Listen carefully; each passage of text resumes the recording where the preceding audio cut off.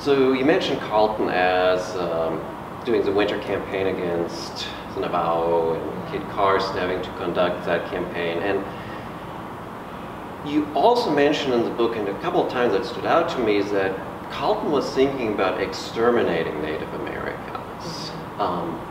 What did he mean by that?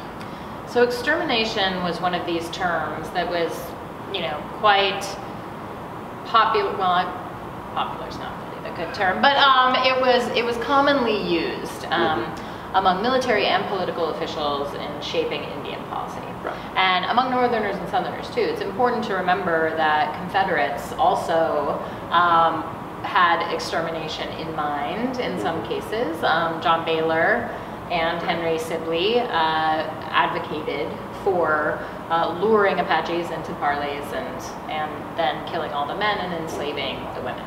And Carleton's plan was a little bit different than that. His plan was, if he could not actually exterminate Native peoples physically, then he would exterminate them culturally. And so the plan was to abandon any kind of treaty making and to make war first in order to force Native peoples to capitulate and then remove them forcefully to reservations, and then, as I noted before, convert them into civilized, possibly Americans, maybe not, but civilized peoples.